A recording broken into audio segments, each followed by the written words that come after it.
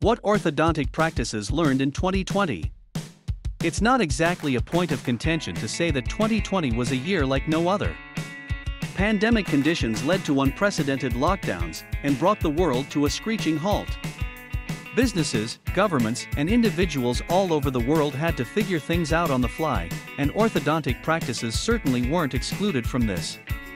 Moving forward in 2021, orthodontic practices everywhere are carrying some valuable lessons with them.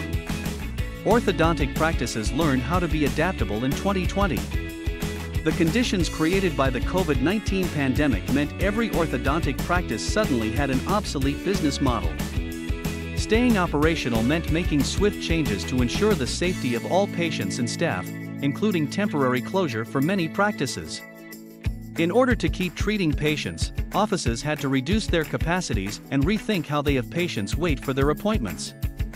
All of this had to be done on top of making sure every staff member and patient was following mask wearing and social distancing protocols. Additionally, orthodontic practices learned how to provide effective treatment with fewer physical trips to the orthodontic office, making appointments safer. Much of the early efforts to stay open during the pandemic revolved around making in-person appointments safer for everyone.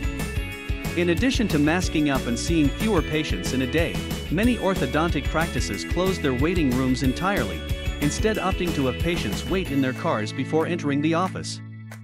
In order to maximize safety, orthodontic offices also had to figure out how to monitor for symptoms, make appointments faster, and streamline appointment scheduling. Ways to connect with patients virtually. With social distancing proving to be the best defense against spreading the virus, orthodontic practices began looking for solutions to keep patients in treatment without as much physical interaction as before. One of the most popular solutions that began popping up on orthodontic practices' websites was a virtual consult tool.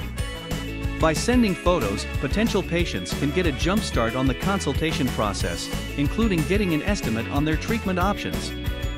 While this method doesn't replace the physical consultation, it does help speed up the process while creating stronger leads for orthodontists.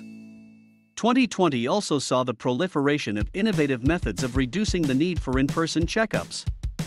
One smart solution for braces that allows patients to finish treatment with fewer checkups is custom braces.